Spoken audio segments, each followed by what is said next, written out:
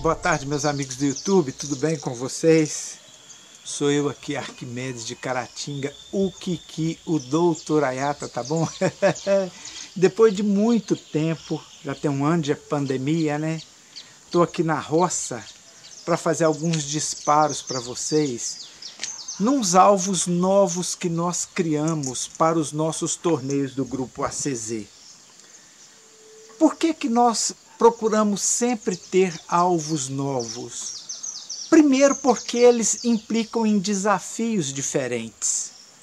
Porque alvos de formatos, de silhuetas, às vezes com uma área crítica na horizontal, às vezes na vertical, te levam a trabalhar lateralidade ou elevação no tiro para que tenha sucesso. E porque o tiro assim se torna divertido, atraente e não cai, entre aspas, na rotina e na mesmice. Então nós fizemos alguns alvos aqui que são peixes, vocês verão aí os alvos. São 5 peixes de água doce e 5 peixes de água salgada. São peixes feitos em metal de 2,5 mm. Como o grupo ACZ tem o nome ACZ 4.5, não é à toa, é porque nós primamos por disparos com carabina calibre 4,5. Então nessa espessura de chapa, os alvos aguentam os disparos sem se danificar. O 5,5 costuma danificar a chapa dessa grossura. Mas os alvos vocês estão vendo ou já viram por aí, vocês vão ver também nas mãos a proporção que eles são, sendo que os de água doce, eles são bem menores, e os de água salgada um pouco maior, ou um pouco maiores, como é natural dos peixes que vivem nesses dois habitats diferentes. O nosso objetivo é fazer um torneio com 10 disparos, 5 nos de água doce, 5 nos de água salgada, a distâncias diferentes. A distâncias de 15 metros para os de água doce, e de 30 metros para o de água salgada. Entre eles há uma sereia, vocês já viram aí. Essa sereia vai ser um tiro bônus, que o atirador que acertar a sereia, ela vai ficar um pouquinho mais distante que os demais alvos. Se ele por acaso acertar, ele tem direito de replicar o seu disparo de maior pontuação. Então é um torneio que é bem divertido. Eu estou aqui na roça, ó, com o chumbinho. Tá ruim para ver aí, né? Com o chumbinho aqui, 4,5 rifle. Isso aqui é a minha caixinha personalizada, mas vocês vão ver aí. A arma é a Cometa 220 com gás RAM de 50. Tá, o gatilho original eu aliviei muito pouca coisa que eu consegui aliviar nele. Mas é uma arma muito precisa, muito boa, exceto pelo fato do gatilho eu ainda não ter conseguido aliviá-la a um ponto que ele privilegie o tiro de precisão. Você sabe que tiro de precisão demanda um bom gatilho, um gatilho leve. E nós vamos aqui fazer um teste nos alvos, sendo que os de água doce ficarão a 35 metros, tá? Porque a distância é maior da sereia, mas eu vou pôr todos a 35 metros. Tá? E vocês também verão os de água doce a 15 metros. E nós vamos tentar então aqui colocar a câmera de um jeito que vocês vejam o alvo e o atirador, para que ninguém fale que houve manipulação de imagem, né? O vídeo será linear, como se o Dr. Ayata estivesse participando desse torneio, sobretudo porque os alvos não foram ainda testados. Deixa eu chegar perto aqui que a claridade não ajuda, né? Vamos chegar para cá para poder ver o Dr. Ayata um pouquinho melhor. Isso. Então vocês verão alvos e atirador. para que vocês vejam que o torneio é exequível, o grau de dificuldade, a mira aberta, que é um torneio de mira aberta, não é tão simples, mas que um atirador mediano, porque eu sou meia boca, consegue fazer. Então vou posicionar tudo aqui e mostrar para vocês os alvos e vamos ver o que o Dr. Ayata consegue aí, tá bom? E assim que a gente fizer o torneio, eu posto também aí no canal. Vamos dar uma olhadinha então.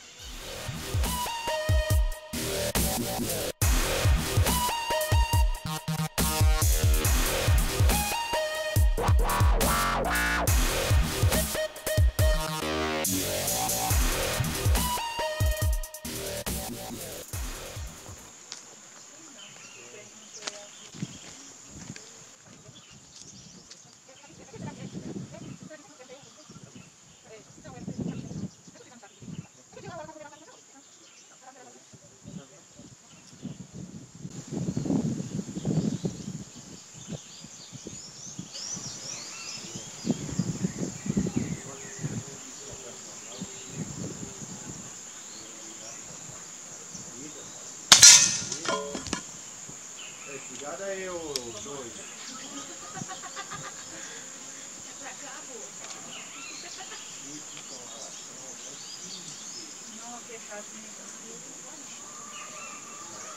Não, e ele é gostoso, tem uns chás que não dá certo. Igual a dona Sônia fazia chamate, dava pra beber tudo. Agora o erva cidreira é gostoso.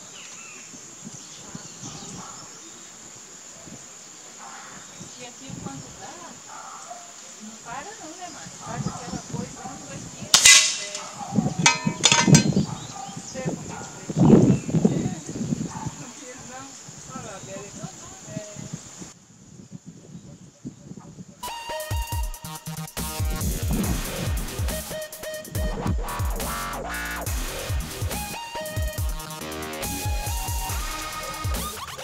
Pessoal, vou colocar esses outros 3 aqui agora, ok?